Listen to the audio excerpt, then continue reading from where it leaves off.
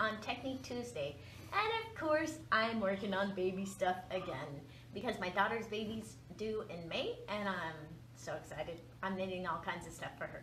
And I wanted to talk today about a couple of things. One is by doing baby socks, you don't necessarily have to do baby socks for a baby. You can learn to knit socks using a baby sock pattern. So if you're interested in doing socks and want to learn the skill quickly, doing a smaller project like baby socks teaches you the concepts that you need to know in sock knitting, and it's done much more quickly.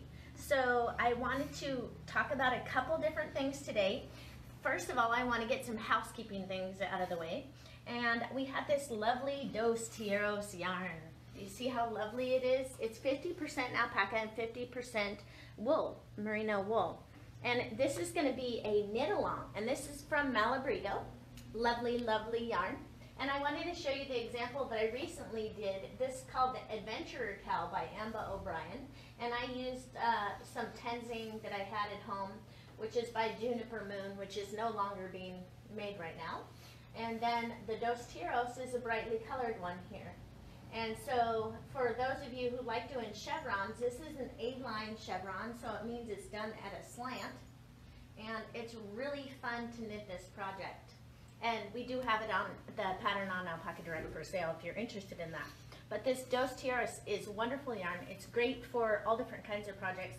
I've made slippers out of it and whatever you need. It has merino in it, so it's nice and soft and super warm because of the alpaca. And when does it start? March 1st, right? April 1st. Remember, they moved it up. Right. Oh, I'm sorry. April 1st. Yes, and it's by Joji Locatelli. And she has the shawl on Ravelry. You can see it there. And we also have a link to it on our website, Jim? Yeah.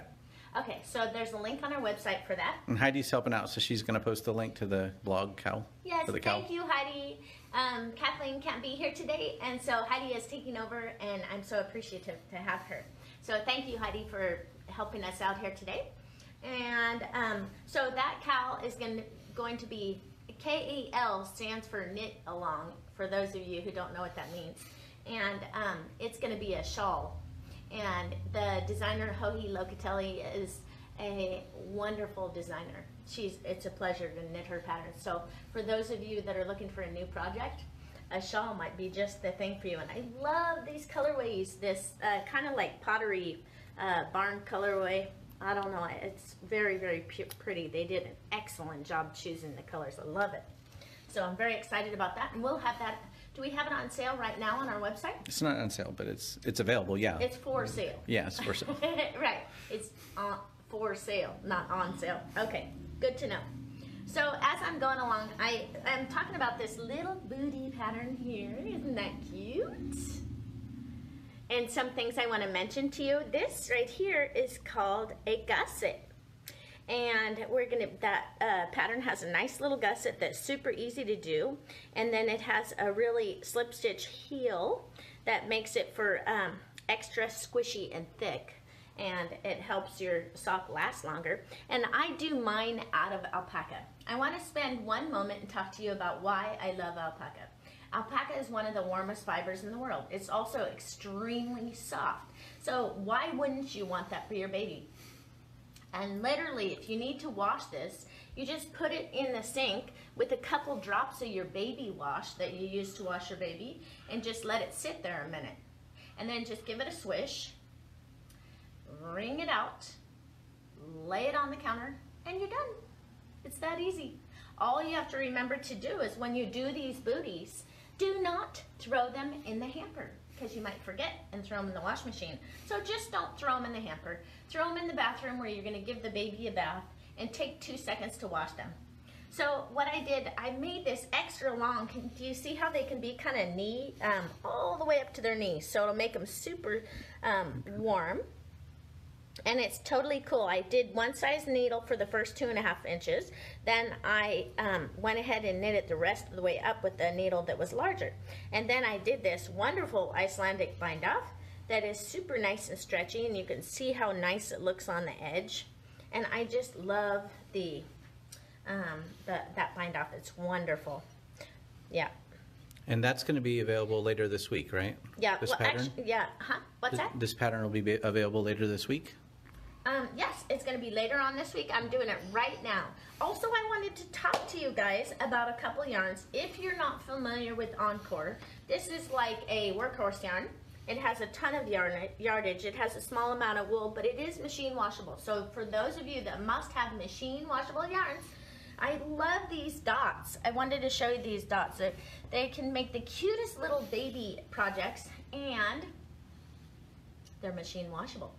So do you see that, Jim? Can you show them how cute that is? And I've done all kinds of different projects with it. Matter of fact, I think that I used it on this project, which was a crochet project.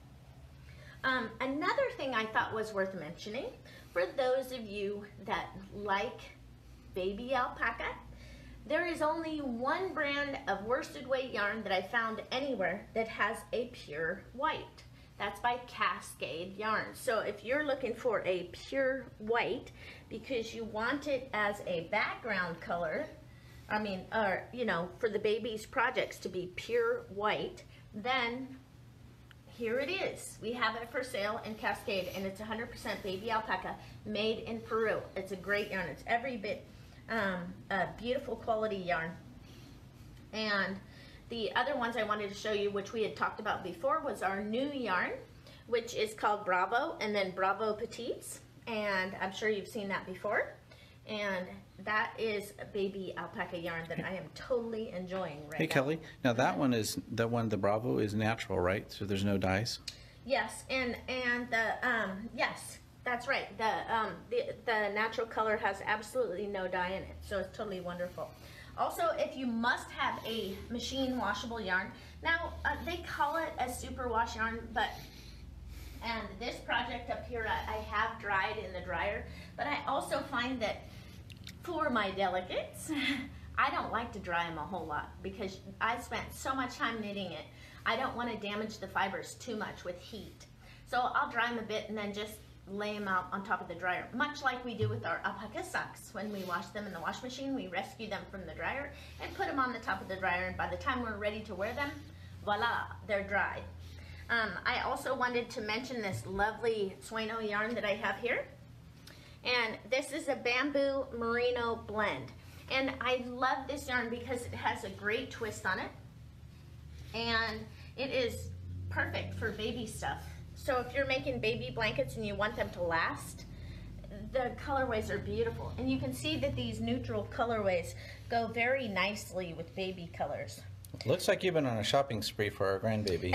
Well, my sister, I have a twin sister, Shelly, and she and I have been shopping. I wanted to tell you, if you go to Macy's and you go, well, we went in California because that's where my sister lives, but we found like this newborn baby jacket, and it has a hood on it. And I love this color. It's the very popular color, similar to this one. And it has a hood, and look at this, from Macy's. It was $6.53. So you guys, if you shop in the back of the store where the sale racks are, you can get some really cute stuff at Macy's and Kohl's too.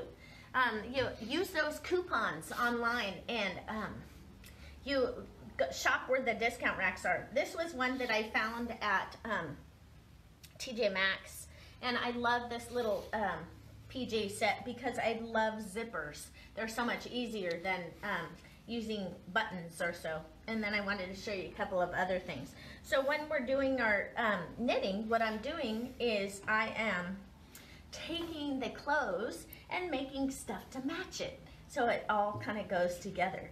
So that's what I'm thinking when I'm doing my projects, and I think I'll probably do a little hat out of this Royal Alpaca by Blue Sky Alpacas. I think this is a discontinued yarn, right? Yeah. And but it's a lovely Royal Alpaca yarn, and so I'll do a few things. Now, most of the things that I knit for the kids, I'd like it to be machine washable, but I do like doing some very special stuff. A few things that they have to take care of, and they don't mind taking care of it. They're really good about it because they're kind of like me. They love alpaca. So as we're going along, Jim, what our price for last week was our Kabasi Plus, right? Mm-hmm. and they had chosen the deep turquoise colorway.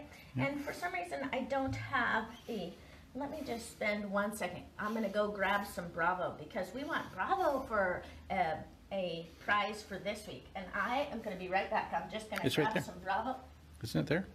No, it's right around here. So I'm gonna grab some, and I think I'll grab, oh, I don't know. I'll grab, how about, I have 2 colors. These are pretty. All right. So this one is called Golden Honey. And this is our new yarn from Alpaca Direct, and it is direct from Peru, one of the best factories in Peru, and it's 100% baby alpaca. So you get to choose between the Bravo Golden Honey, or the next colorway that we're gonna look at is Sapphire. And I love this deep, intense color here. It's 100% baby alpaca, I love it. If you haven't knit with alpaca before, you should try it. So gold or blue? Treat. It's a treat. I love it so much.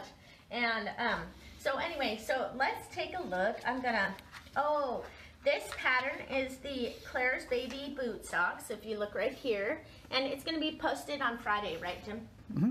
I'm just finishing up testing that heel to make sure it's totally perfect. But I wanted to spend 1 second here. Oh, you guys, I wanted to make sure and tell you one thing also about the voting. I didn't finish talking about this.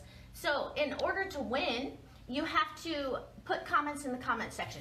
Maybe you tell us what you're working on, where you're from, what you're, you know, anything that you like, or maybe you have questions about something. This is a great time to ask because you know what? I'm sitting right here for you. So that is great. And don't forget to share with your friends and push that like button, right, Jim? Mm-hmm. Yeah. And so let's take a look at our skills. I love doing all socks and things 2 at a time. So I'm gonna bring this around here and I want to look over this with you. So what are you gonna show them here? We're gonna look at German short rows. We're gonna look at this lovely little bind off here. And I wanted to show them the part of the baby sock heel. So on here, I need to grab the pattern, Jim. So this, see this section right there? That's the gusset. And guess what? This right here that I have on my needles is one gusset. And this is another gusset right here. And I'm just increasing on either side. And what you do is you double your stitch count to make that gusset. So if I have 12 stitches on this side, then I want to have 24 stitches. And these little markers, what I did with my markers is I put these markers here so that I knew that I'm only going to be increasing on one side of the socks. So if you look on the back of here, you'll see a little blue marker. That marks the beginning of my round, because when you're first doing the magic loop method and you're just learning, you can get very confused whether or not you've done a whole round or not. So right here tells me, when I knit all the way around here, then I know that I have completed one complete round. So that's what that does there. So using stitch markers can be very helpful. So in my pattern, let's look at our pattern here. All right, where's the pattern part? I'll just do, so I have this heel gusset section here, and it talks about needle 1 and needle 2. Needle 1 being the beginning. Well, here, let's finish with our heel gusset. On here, it says knit across your needle 1. So I've done all the way across here because this was the beginning of my row. So I knit all the way across there so I didn't have to have you watching me do that on camera.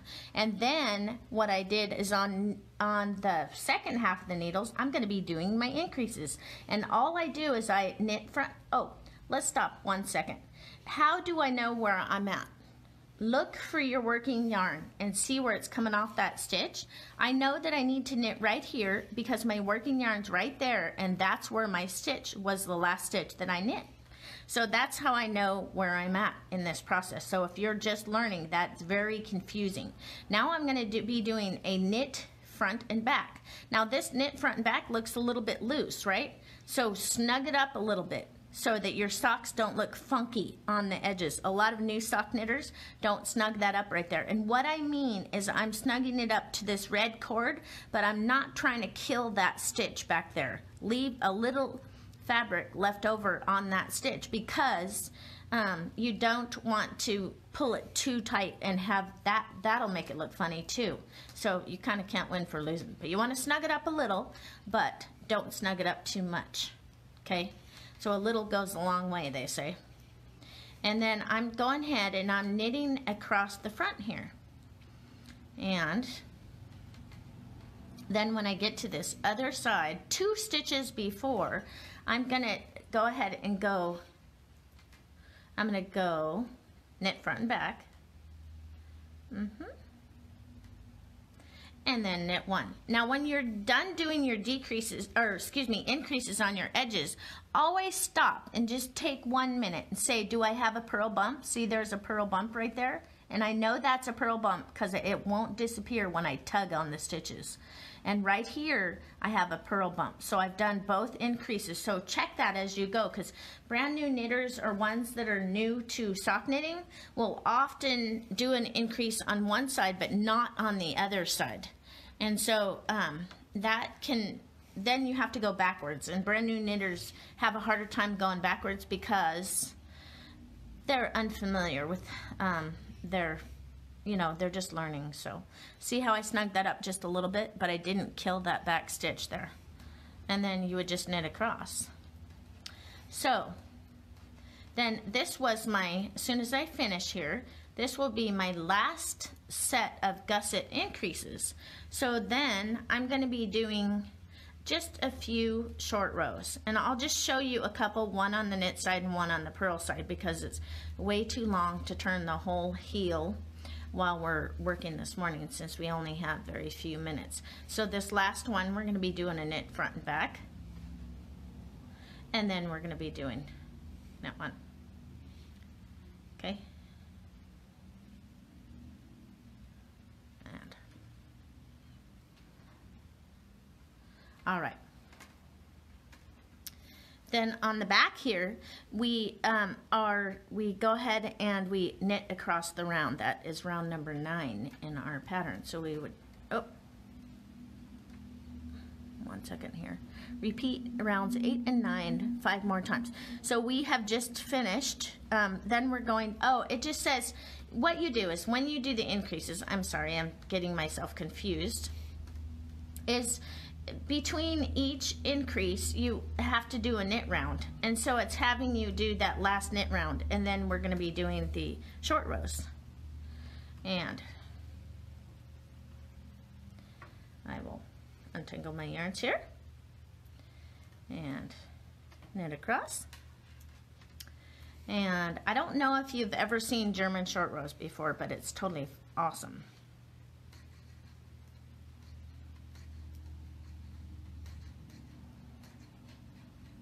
And when you do, 1 second here. So I have that. I just have to knit across my, actually I'm going to pretend as if I already did knit across the back, because I can always go back and fix this. I am, well, so when we're doing the sock heels, remember you're going to be doing one heel at a time. So I'll do the heel on this one, and then I'll do the heel on this one. You don't have to take them off the needles. You just do them one at a time, because you'll be knitting flat. Instead of, you'll be going back and forth doing a few short rows, and then you're going to be decreasing these extra stitches that you had put on there for your gusset. So on this first one, it tells you to knit to the last 6 stitches and turn your work. So I'll knit all the way across here until I have 6 stitches left. Now if you're familiar with the wrap and turns, what's lovely about the German short rows and different about the German short rows is there are no wraps to pick up, and if you see how I actually do the short row, it's super easy. 3, 6. So I have 6 stitches left on my needles. Now it says turn your work and do a German short row. When you do a German short row, you just slip the stitch needle tip to needle tip and always have the yarn in front, whether it's a knit or a purl. Do you see that V that comes up over the top of your needle? You pull that tight, and I'm holding it with my right hand finger here to keep it tight. And then I'm going to purl until there are 6 more stitches. So I have that on there.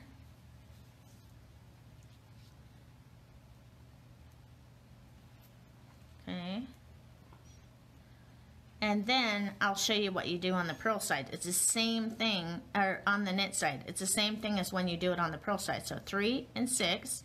So I have 1 more stitch. Now I'm going to turn. Voila. Working yarn in front. I know this seems like weird and counterintuitive, but keep that working yarn in front, and then you will see the stitch come up and over the top like that. And then you begin knitting again. And then you knit until there's 1 stitch before your last German short row. And then you do this back and forth until you have a couple German short rows on each side, and then you proceed to do the next part, which is just slip, slip, knit, and purl 2 together. So I had this is your German short row. You can see it. See how the yarn is twisted over the top like that? So I knit until 1 stitch before, and then I'm going to go ahead and slip it up over the top and make that V. So when you're doing German short rows, remember, all you need to do is slip the stitch that you want to make the German short row on, needle tip to needle tip, with your working yarn in front. There's nothing else to remember. And you don't have, there's not one method for the knit side and one method for the purl side. They're exactly the same. Pass the stitch, needle tip to needle tip with the working yarn in front. And this, my dear, is how you do short rows. And see right here, if you pull your stitches apart, you could see those V's. It's so easy to see your German short rows. So if you have been afraid to knit socks, try and do the baby sock, because I think you will love it. Now I'm going to show you the bind off that I did on this pattern. See how beautiful that looks? And it's nice and stretchy. It's pretty darn nice. I like it. So let me show you how I did it. So I would start by knitting a stitch and then slip that stitch back on the left hand needle. Take your right hand needle and go underneath the stitch next to it and come up and knit it. What are you showing here? This is the Icelandic Bind Off, and it works good on garter stitch. It works good on all kinds of stuff, and it's just that same thing you're doing over and over. Work the stitch, move it over, work it. Oop, but don't grab a strand of yarn. So let me show you one more time. I'm going to tell you what I'm doing. Slip that stitch back to the left hand needle, take your right hand needle and go under the next stitch next to it, and you can keep everything loose so you're not struggling. And then you knit the next stitch, and then you can tighten it up to whatever tightness you want. But see how cool it looks? I think it's a beautiful bind off. It looks really nice on with all kinds of stuff. So if you need a new bind off or you want to learn a new bind off, that Icelandic bind off is super, super cool. And also learning to use the magic loop method for 2 at a time, as I have done here with these socks. See? 2 at a time. So when I'm done, they're exactly alike. It's super easy to do. And if you make a mistake or you knit tight on one sock, guess what? It's tight on the other sock too. Fantastic. Plus, I'm not sitting there trying to count all these rows to make sure that my sock, one sock looks exactly the same as another sock. And that is fantastic too. So let me see who the winner is for today's yarn.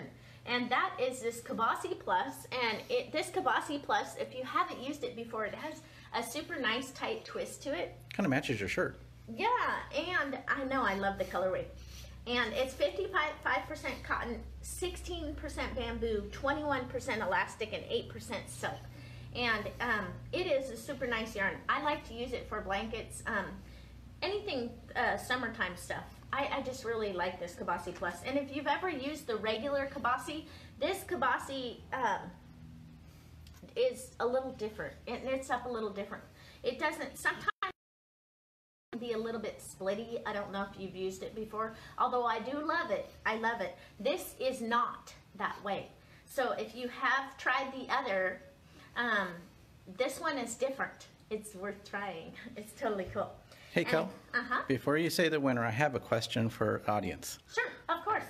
I want to know, because I'm a single tasker, and so I sit there and watch you. You're knitting, you're reading the pattern, yes, you're doing the math, and you're talking and telling people at the same time. So that doesn't, I don't know how you do that. So I'm going to ask if that's normal or if that's kind of a knitting superpower. So I don't know. I think it's a knitting superpower, but anyhow, it's pretty amazing for me to watch. Yeah, Well, I kind of just do that. I don't really think about it. Maybe the reason why I can do that, and this might be one of the reasons why I do that, is because I have committed a lot of the skills to memory. I don't have to look it up because I followed that 3-2-1 rule. You know, no more than three skills at a time that are new, and we try to make sure that we have 2 projects or what. Oh, I know what it is. No, I got that mixed up.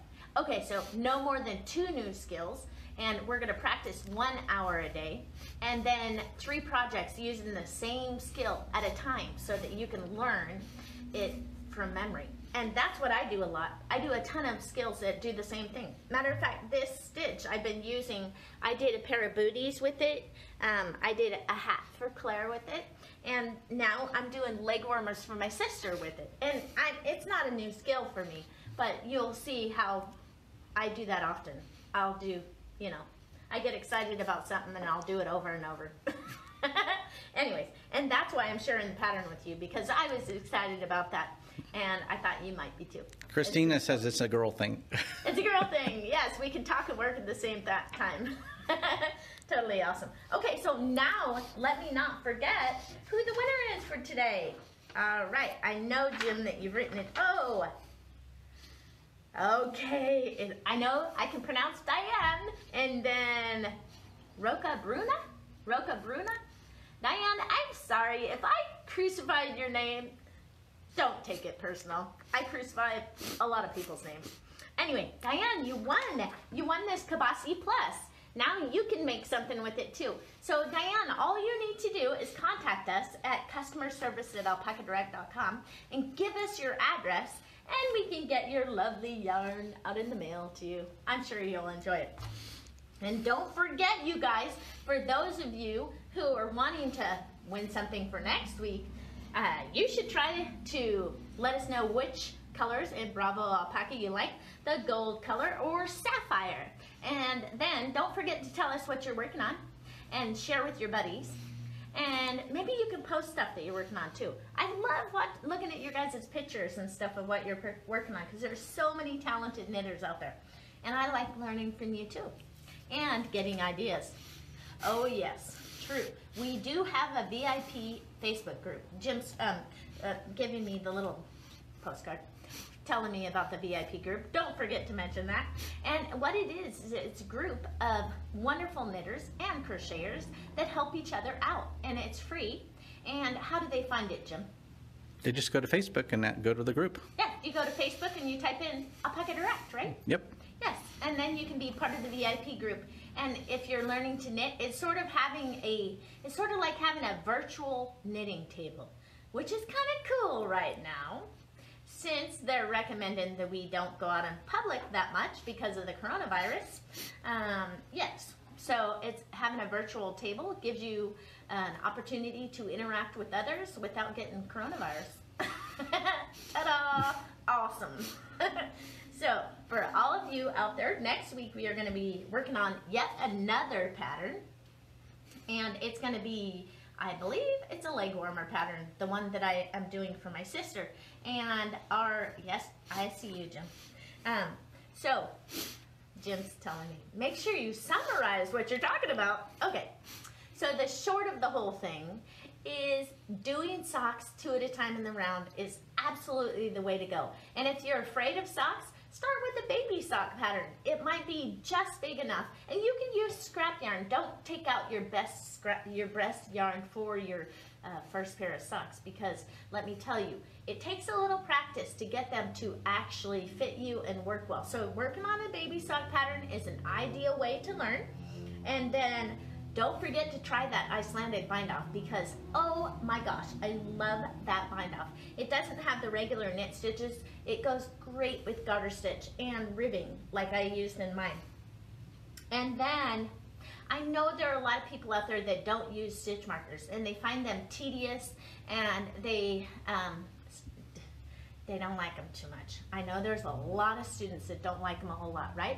So I would venture to say, become friends with your stitch markers, because that's the way that I am able to do projects every single week, right, Jim? Mm-hmm. Because what happens if you go backwards? Is it faster or slower to go backwards? Jim, tell me, is it faster to go slower? When you're going backwards, is it faster or slower to undo what you've done, rather than knit it right the first time? Oh yeah, it's a lot slower. It's a lot slower. So, try and become friends with stitch markers. And if you haven't seen our stitch markers that we have at Alpaca Direct, check them out. We have some really cool ones. I searched high and low everywhere looking for the best stitch markers. So if you haven't used our rainbow stitch markers, I love those little, they're magnetic. And you know what, I don't know if you saw the Technique Tuesday where I talked about it before, but our stitch markers are magnetic, so I can work on my computer looking at patterns and stuff, and I'll take a few stitch markers and just throw it toward the computer, and it goes ding and sticks right to it. That way I have some stitch markers handy when I need them. It's a pretty cool thing. Anyway, all right, so for next week we're going to be talking about another pattern that I'll be releasing, and probably quite a few other things too. So I hope you guys have a great week. Stay safe and have fun knitting indoors while we're trying not to go out in the public so much. You take care, and I'll see you next Tuesday.